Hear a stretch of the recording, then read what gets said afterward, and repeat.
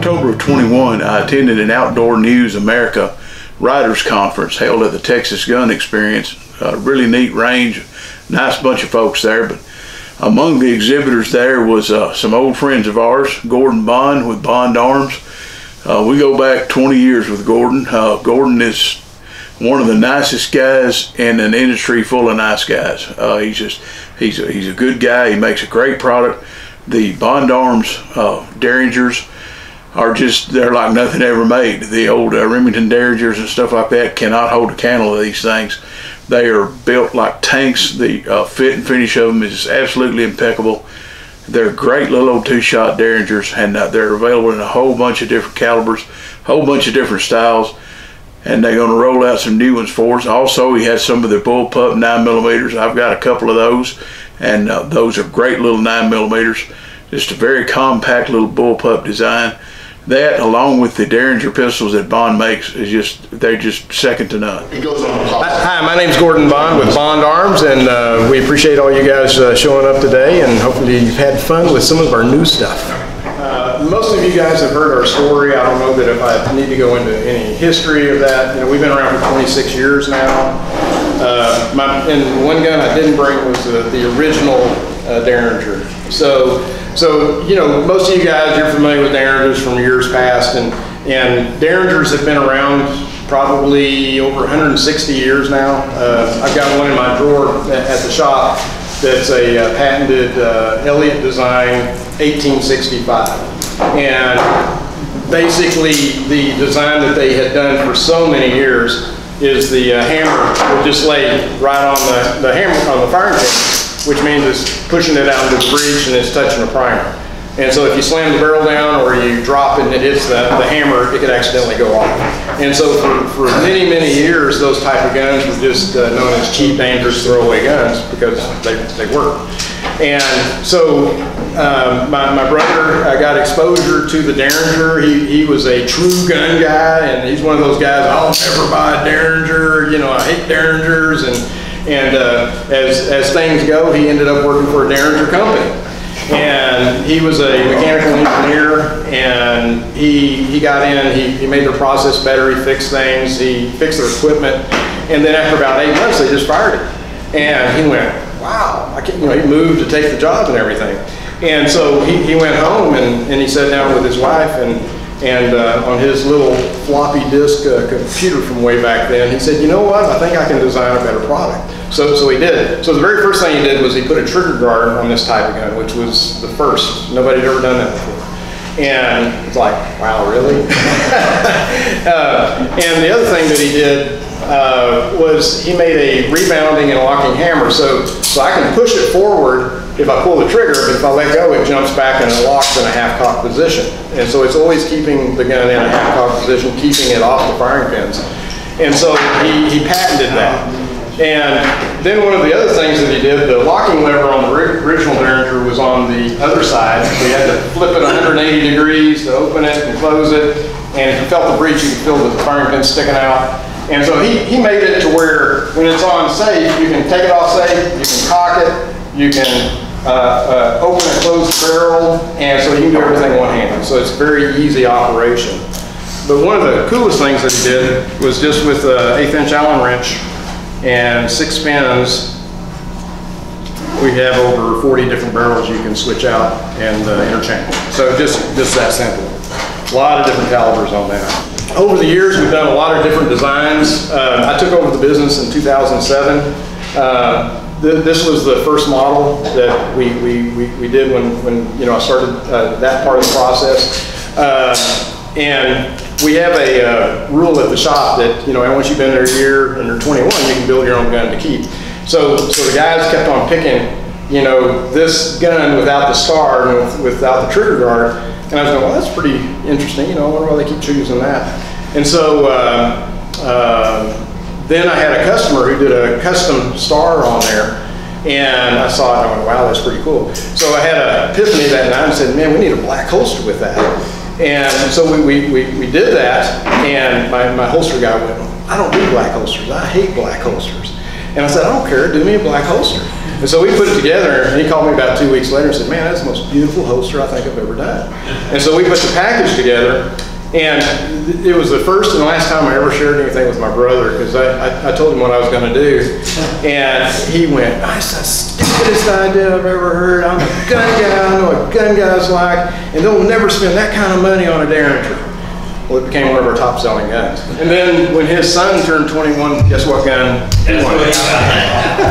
So, and you know, in true, you know, the gun guys wouldn't spend the money for just a basic Derringer, but this is a classy, well-built, built like a tank type of firearm. So what we tried to do was really increase or you know, make the build quality just as best as we could. A lot of people call them a work of art, and we've tried to just do as many cool things with it as we can. Ruger, actually, in 2019, they came out with their Wrangler. And first I heard of that, and I was going, how in the world are they selling that for $249? And so I went to the NRA show, and I looked at it and went, wow, they're not doing all the finishing, the parting line. You know, you can see the parting lines. You know, it's a real basic gun. Because if you look at the Vaquero, it's like an $800 gun, beautiful, hand polished, and everything else, which is basically how most all of our guns were up to that point. And so I went home from that show, and I sat down with my plant manager, and I said, you know what, I want to go through every part, and I want to figure out what's the minimum deburr and finishing that we can do and still make it really look good. And so we came up with a concept, and come to find out, we could build 4 of these to 1 of these. And so we were able to drop our price and come in more aggressively. And you know, initially, you know, at that time we were needing sales, so I went, well, I'm gonna get real aggressive on pricing, and let's see what this is gonna do. And it immediately just took off like a rocket.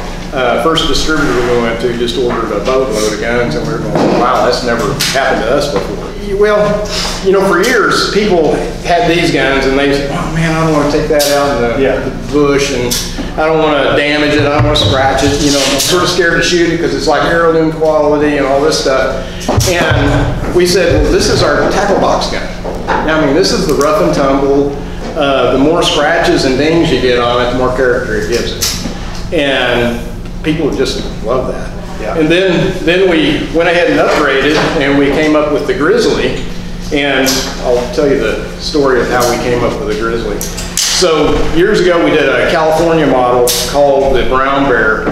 And then we stopped selling in California. And we had nearly 2,000 of these grips sitting around. And we're going, what are we going to do with those? And we just come out with the Rough Series, and I put it on, and I was thinking, well, this needs a black grip. And we put the brown grip on it, and I'm like, wow, that looks really good with the you know, the way the metal looks and everything else.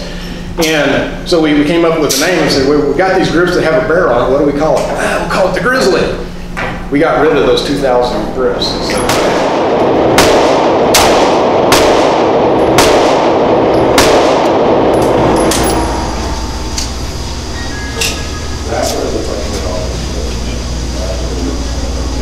Very good.